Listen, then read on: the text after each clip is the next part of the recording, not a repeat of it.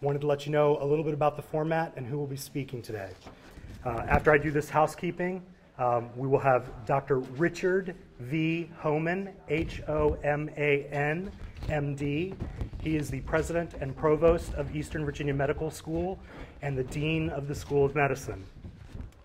After he concludes an opening statement, he'll turn the podium over to Richard Cullen, George Martin, and Ben Hatch. Richard Cullen, C-U-L-L-E-N, George Martin, M-A-R-T-I-N, and Ben Hatch, H-A-T-C-H, all of McGuire Woods.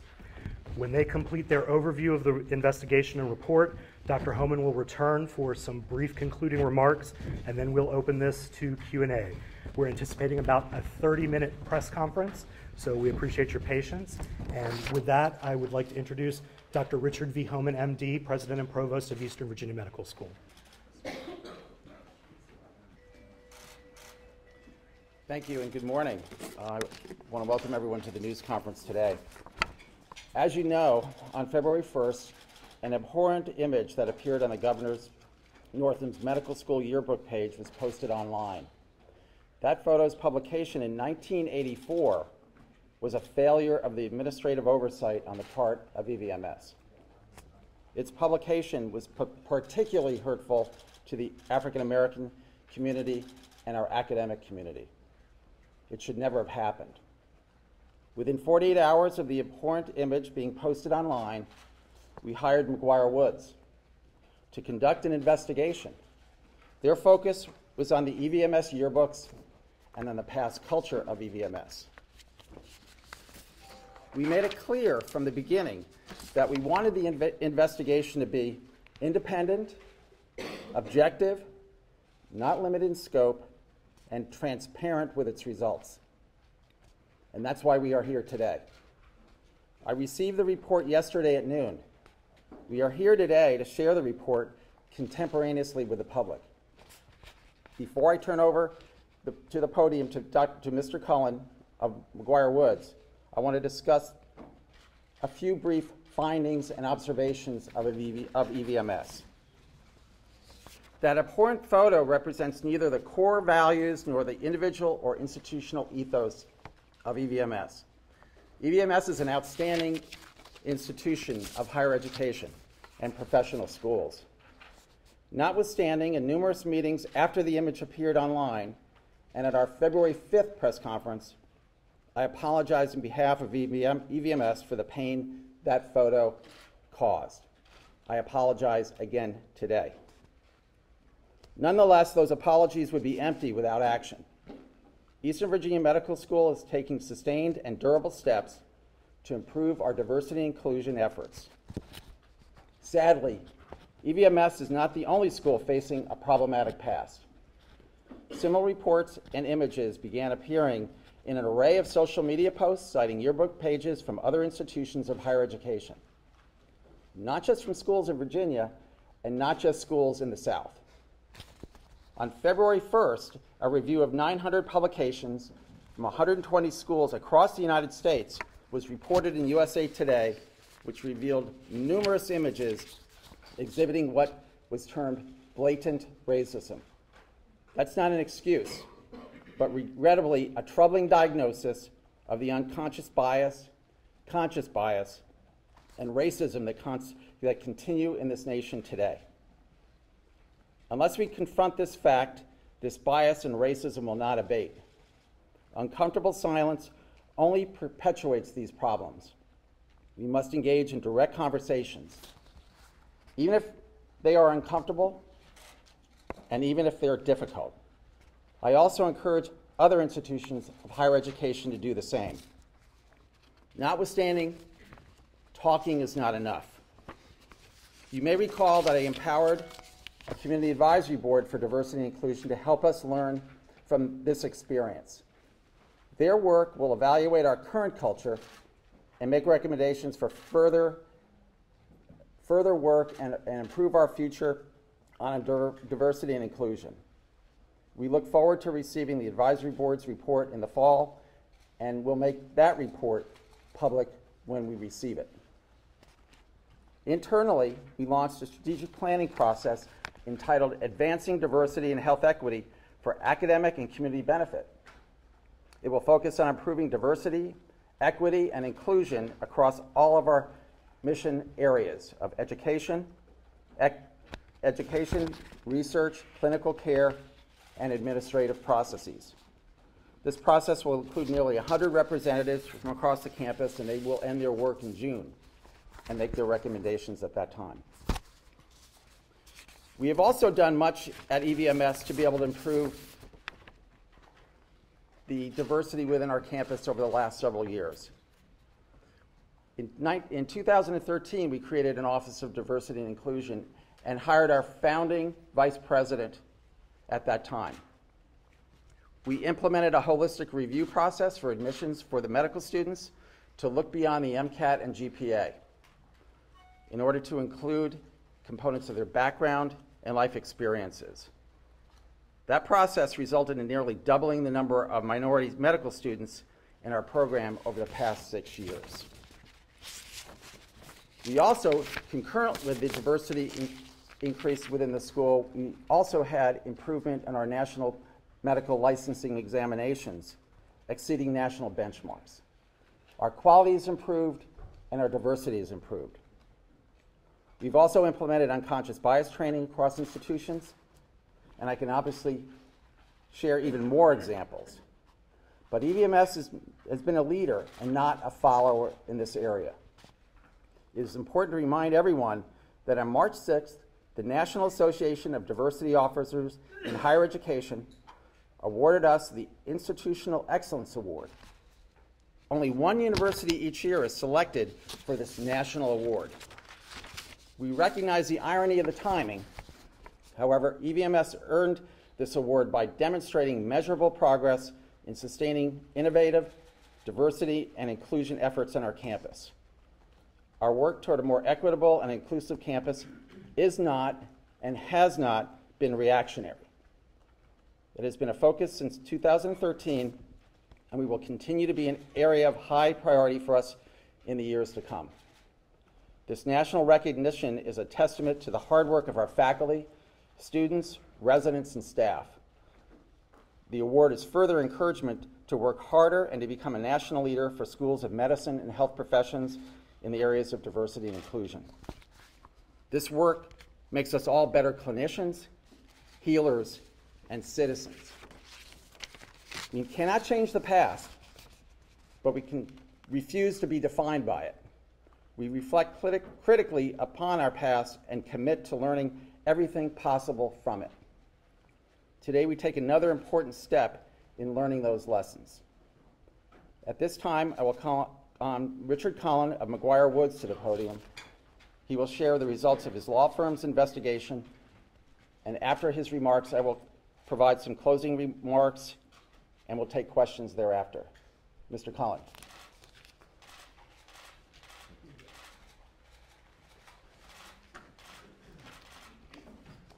Good morning.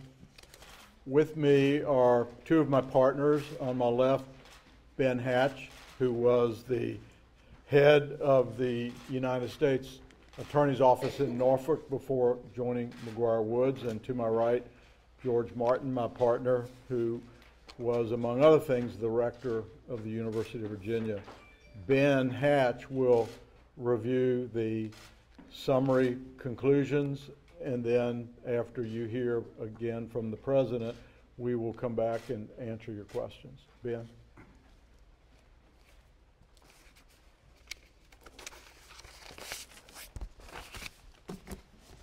Thank you, Richard. McGuire Woods commenced investigation, as Dr. Homan indicated, closely on the heels of the disclosure of the photograph in early February of this year. Our investigation was completely independent. We determined what witnesses to talk to and what documents to review. We assembled a team that was comprised of several attorneys and paralegals to thoroughly review all facts and documents.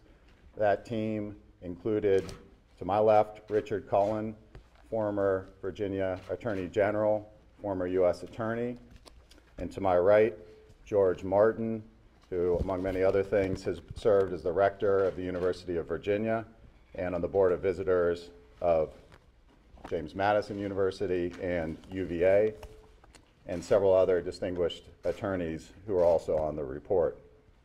The time frame of our inquiry was set by us, and we have reached the conclusion of our investigative process. We wish to thank EVMS for its full support and cooperation with our investigation. We enjoyed unfettered access to EVMS personnel and documents throughout our investigation. McGuire Woods' mandate was to conduct an independent factual investigation into the EVMS yearbooks, including the 1984 yearbook, and to examine historically the culture of EVMS with respect to diversity and inclusion. Because Governor Northam claimed publicly on February the 2nd that he had not seen the photograph before, we sought out also to determine, if we could, who was in that photograph and how it came to be on Governor Northam's personal page in the 1984 EVMS yearbook, and whether its placement there could have been the result of an error. Our report is 36 pages.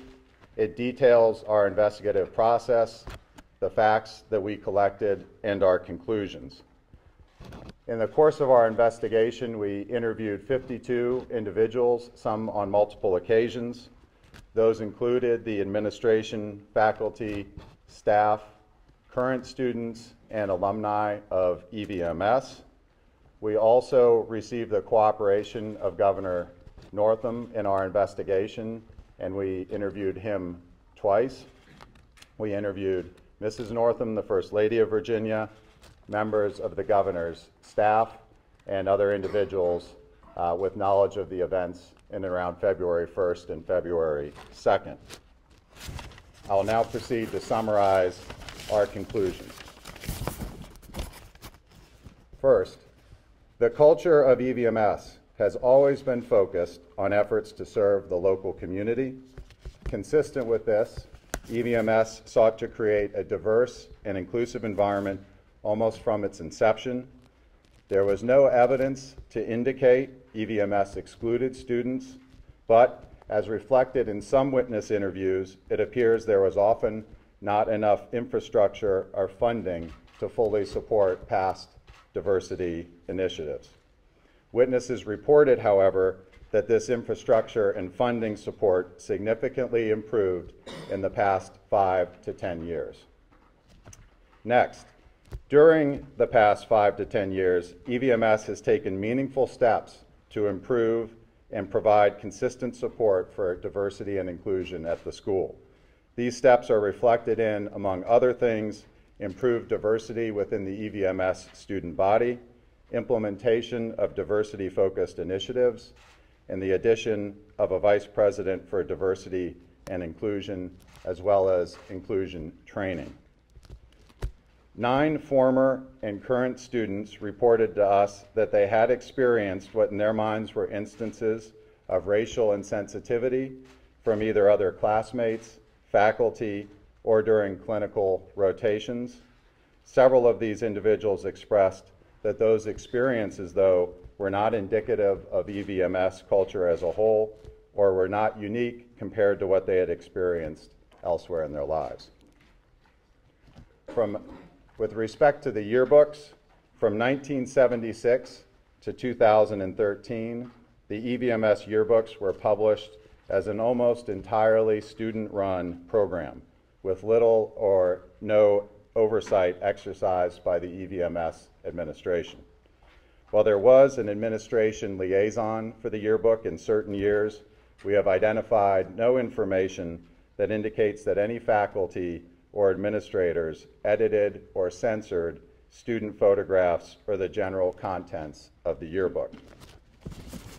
We did review the contents of the yearbooks in detail, and as a result of that, we have identified a number of photographs depicting blackface in the yearbooks, including the photograph that was disclosed on February 1st, 2019, that depicts an individual in blackface and another individual in KKK robes that appeared in the 1984 yearbook.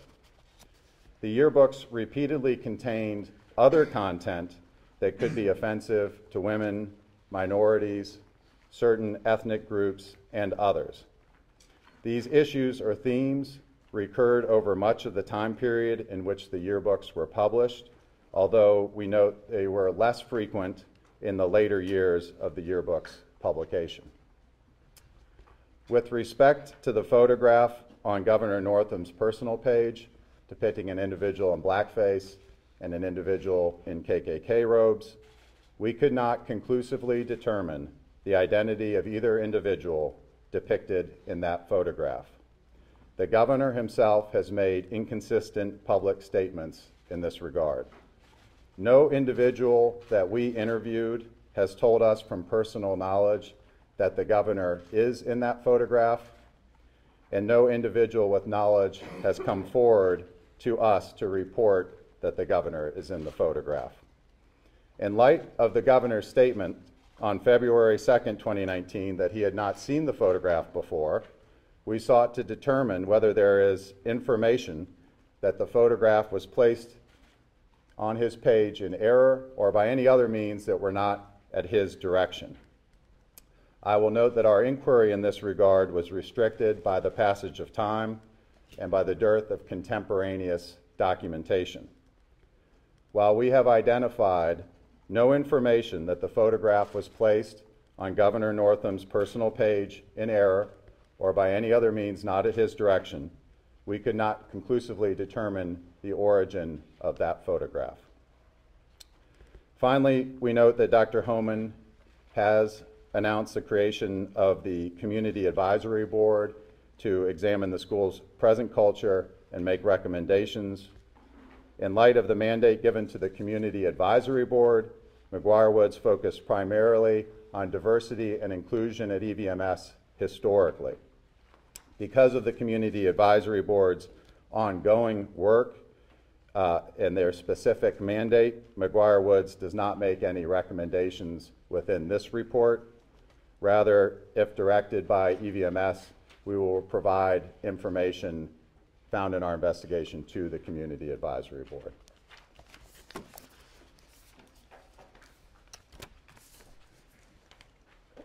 Happy to answer any questions. How many races? Oh, wait, I'll go back to Dr. Homan. Oh, Dr. Homan, I'm sorry.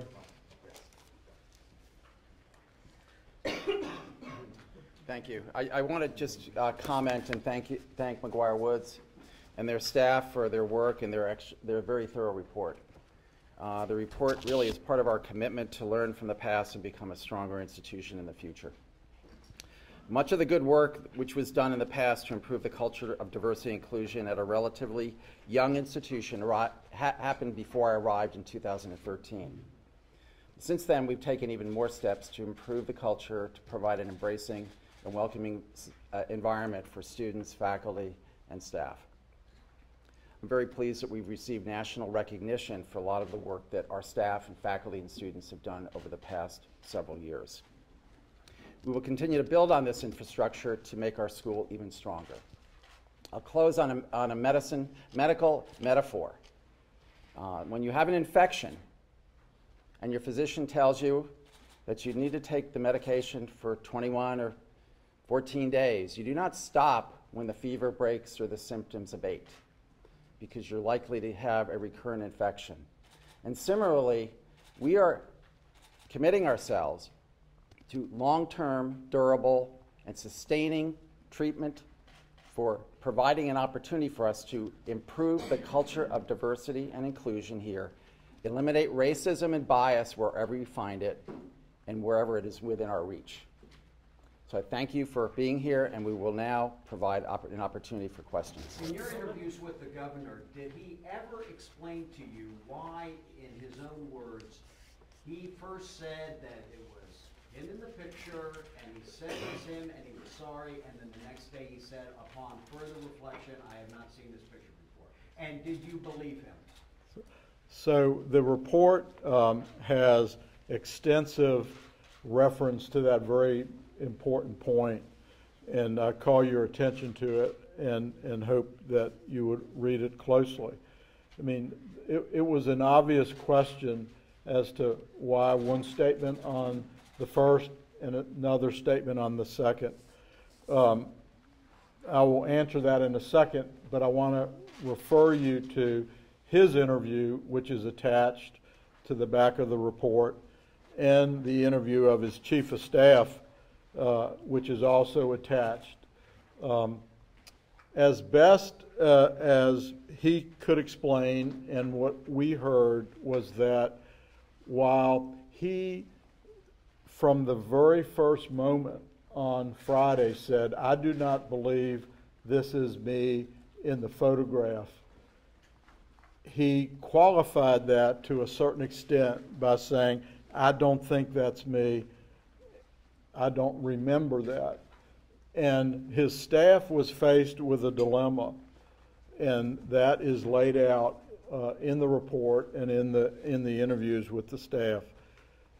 The dilemma was, because he wasn't saying 100% as other politicians might have said, they said, you can either deny it outright or you can apologize for it. Those are your only two choices, Governor. And he told us that the most important thing to him is his honesty and his reputation for honesty. And he decided initially to go with the apology as opposed to the outright denial. That, you will see in the report, was a surprise to many of his staff. You'll see a reference in the report where one of his communications people who had been talking to him expected to be writing a denial, but instead the apology was taking place. So the best we can conclude is that he erred on the side of caution initially, and immediately regretted not having denied, and then in his mind tried to recant or correct the record the next day. I was just going to say, and I'll close, if you read the statements on these issues, they'll do a better job in reflecting the actual words than I'm doing now. He started, and I'm going to use. The governor told us in the press conference some time ago that he did submit a couple of photos to the yearbook, one of him in front of a car, the other he said was a more formal photo, but he didn't know where that racist photo came from. Were you at all able to differentiate how those different images ended up all on the same page? No. Did the governor ever deviate in his private interviews from what he said publicly? One, that he wasn't two men in the picture, and that he didn't know where it came from. Right. He remembers the car, the cowboy hat, and the other one, but he says he does not remember the KKK and the blackface picture. I have a question for Dr. Homer. Yes. On page 20, it says there's prior knowledge of this yearbook program by EVMS, both under your leadership and your predecessors. And that knowledge including prior to the governor's election as governor of Virginia. Why did EVMS not bring this to the attention of the governor or others? I learned of this through our chief of staff and marketing communications director during the gubernatorial campaign. At that time, I had already made the decision that we were not going to proceed with any further yearbook pictures. Having seen a few in the 2013 yearbook, that created a decision for me where I decided not to continue those. We are a public institution. We receive public funds. We're an institution of higher education. I decided that we did not want to enter any opportunity to have that photo enter the press or provide a political process that we're dealing with today, frankly. We're apolitical. I focused our work on improving the diversity and inclusion of our institution and improving the academic performance of our students and reputation of EVMS. And I did not feel there was an affirmative duty for me to inform the governor since it was on his page. In retrospect, do you think that was a good idea to not make it public at that time? I would make the same decision now if we're in the same circumstance. And go through this whole thing. That's right. We're apolitical, and I did not feel that that was a necessary disclosure I needed to make. My job was to focus on improving the diversity inclusion activities and priorities that we had in this school, improve the academic performance and the academic reputation of our institution. People who are skeptical of that, though, might think that you were supporting him and you did not want to embarrass him publicly, and you might be hoping that that goes away. What would you say to skeptics who might think that? I would say that I made the decision based on the fact that we're a public institution receiving public funds, that we had discontinued the yearbooks previously. An incendiary picture like that had no bearing for my present job at the time and the future I was creating for the institution. Do you know when the first time that EVMS had done it? It's not clear from his exactly what year it was.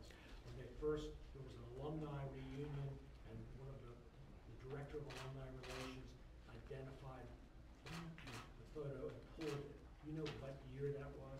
Ben? Yeah, I don't know. I'll address that, and I think it's not entirely clear what year. It was reported as being when it was raised up prior to Dr. Homan's tenure, to the prior president of the university. It was reported as being raised up again during a time when Governor Northam was running for office. He's obviously run for office on several occasions. And then it was first discovered by the Alumni Affairs Director in relation to a reunion event where they would typically have yearbooks out, and then that's how she... Would you say this was prior to 2013, which is when, as I understand, Dr. Homan discontinued? Yes, I think it was. Mr. Has Governor Northam's office or Governor Northam informed of this report? Did they receive it today, yesterday? Yes, we notified the governor's office through his counsel, Jeffrey Bright, yesterday afternoon at about 4 o'clock of our preliminary conclusions, and then this morning at about the same time you all were getting the embargoed copy, we sent them an embargo copy as well, Jeffrey Bright. So it was conclusions and executive summary, or what? So they got the same thing you got this morning. Yesterday they got the summary conclusions. How confident are you in the people that you were able to interview? I'm speaking, I assume some of them were classmates, that they're being truthful, that they weren't trying to protect their old classmate? Because some people might find it hard to believe that no one recalls anyone dressing up like that, during their time in school.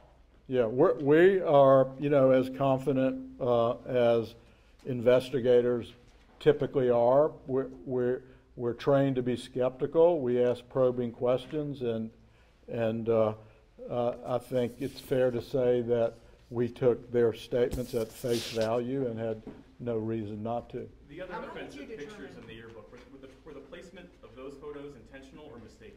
Do you know? So in prior years, Right. we have no reason to believe that they were mistaken. How many people refused to talk to you during this investigation? So I will answer with regard to our following leads with regard to who it might be in the photograph. And we were able to talk to several who we felt were worthy of being interviewed based on our investigative process, and one refused to talk to us. This might put a finer point on that. You talked to 52 people. How did you determine where to limit the questions or limiting the number of people? How do you know number for 53 might not have been the person who could have helped? Yeah. I guess, you can always say we could have interviewed one more, two more, three more, but we interviewed a very representative sample that we felt was a valid sample. Mr. President, quick question. James Boyd, I'm with the NAACP in Portsmouth. We had a conversation in February, you and I said to you then, I said for the community to have some trust in what's going to happen here, that we had to make sure that it was independent of EVMS and of Ralph Northam.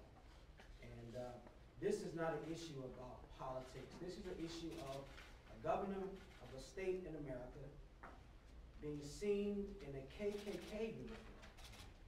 And he came out and apologized. Now, after political pressure, we can argue whether or not he now wants to say whether it was a mistake or not. But he came out and he admitted to me and to several other people that was him in that photograph. And it sounds like McGuire Woods is the attorneys for Ralph as opposed to investigators to try to get to the bottom of what happened. Going back to the independence, did EVMS pay McGuire Woods to do this investigation? To answer your question, yes, we did. We did pay McGuire Woods. It was a independent review. I received the report yesterday at noon for the first time.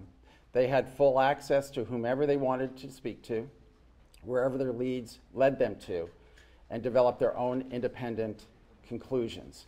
My focus for this investigation was more focused on the academic culture at the time, so that we could ensure that we would not repeat the mistakes of the past administratively as part of EVMS. Notwithstanding that, McGuire Woods had full opportunity and authority to be able to investigate whatever they wanted to do, and they proceeded with the investigation of the photograph in more detail. And I have to refer back to them since they conducted that, and I have to assume that it was done in an objective and thorough fashion. But see, we can't assume. This is such an important issue to the state and to the nation for us to get to the bottom. We can't make assumptions. This is why I said to you that it needs to be independent. McGuire Woods, has anybody from McGuire Woods served on the board at EVMS? I do not recall that. I do not know. I have no recollection that anyone from McGuire Woods has served on our board. I've been here 7 years, so I do not know, but I do not recall. Okay, and then we also talked about, to be quite frank, the NAACP, of course, about concern with Mr. Cullen being the lead investigator of the investigation because of some political affiliation that he has had. Going back for some time as the Attorney General.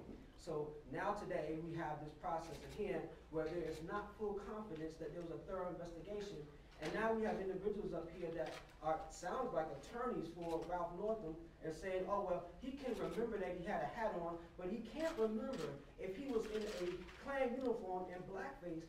And then you just said that if you would have done it again, you would not reveal to the community these offensive racist customs. So I'm trying to get to the point where we're getting to where this is a true investigation, where we have an honest look at what's going on. But you just said you would not do it differently. You would not reveal these photos, but now you're saying that there's supposed to be an independent, thorough investigation that has happened. It's hard to make the connection. Let me make the. I told you in February that yes, sir. we would be here if this investigation was conducted like this, and this is exactly what I feel will happen. The community can have zero trust in what happened here today. Okay. Let me have. Yeah, I'd like to assure you that this was an objective process. We were assured by the school at every juncture that they wanted to be transparent. And in fairness, they didn't have to do this. But they made it clear to us that we had the ability to speak with anyone that we felt necessary, and that they would be comfortable with wherever we ended up in terms of our conclusions. So I assure you that from our standpoint, from a professional standpoint, this was an independent investigation, objective in every respect, and that we had the full support of the university in terms of their commitment to being transparent. We have time for 2 more questions. We're not talking about for the diversity people, policy. excuse me, for the people of Virginia who, for whatever reason, might not have time tonight to read this full report, what's the top line takeaway? How should they think differently, if at all, about their governor now that your investigation is wrapped up? So, I mean, you've heard the conclusion that we were not able to conclusively determine either person's identity in the picture. That's probably the top line. I would say we weighed all the evidence. And based on that, we can't identify either person, but that includes the governor. We weren't able to conclude that the governor was in the picture. So I think that would be part of the headline as well. Last question. From the school's perspective, was it more important to determine how a photo made it into a yearbook with the EVMS name on it, or was it more important to determine if that was or was not the governor in one of those photos? So I think there was not a hierarchy of importance to the questions. There were multiple questions and conclusions that you heard Mr. Hatch answer. There was not one that was preeminent. Certainly, the school was not as concerned about who was in the photo than about the situation on campus through the years and whether there has been, which we've been able to demonstrate, great improvement with regard to the atmosphere and the culture. Can I just get clarification on a footnote here? Yeah. On page 19, footnote 22, you said in our review of the EVMS yearbooks, we did identify one occasion in the 1986 yearbook in which it appears the captions under two faculty photos have been switched. Was that the only mistake? That we could find, yes. So from 1984 to 2013, that was the only mistake you found? Correct. I have another just clarification. On page 13, it says there was one witness that reported recalling reviewing the governor's personal yearbook page. The governor denied this happened, but the witness also said that he doesn't think the governor's actually in that photograph. How do you validate either of these points? Because the governor's saying he doesn't remember the encounter. The person remembers reviewing the page, but doesn't think the governor's in that actual photo. I don't think we can say it any more clearly than we said it in the report. There's a conflict, right? There's a conflict between what the individual remembers. He says, I remember looking at the yearbook with him, but it wasn't his picture. You can interpret that any way you want. And the governor saying, I don't remember that happening. Do you feel like the governor was being truthful in that statement? You know, we're taking his statement as face value. It's, as we are the other persons 35 years ago. He wasn't the governor then. He was just a student, not even in the same class as that person. So, Laura? Do you think the governor is in that photo? So, you know, we have to speak through the report, and that's what we've done. And I'm repeating a little bit, but we weighed all the evidence that we had, and based on that, we cannot conclusively identify either person in the photograph, and that includes Governor Northam. Mr. President, did you ever remove the yearbook from the shelf of the library so people would not be able to see it after you found the picture in the yearbook? I know it was there later. Right. Did you ever remove that book or any of those yearbooks from the shelves of the library? No, I did not remove those. I probably would have, in retrospect, placed them in a reserve area that would be out of the public view, but they are public documents, and it was our obligation to keep those as part of our public library that we administer. But that statement right there makes it look like you would, if given the opportunity, protect the governor from people seeing that picture. I would have. I didn't. Number one, they would still be available. They would still be available to the public. Thank you, ladies and gentlemen. We're concluding our press conference. We appreciate you being here today, gentlemen.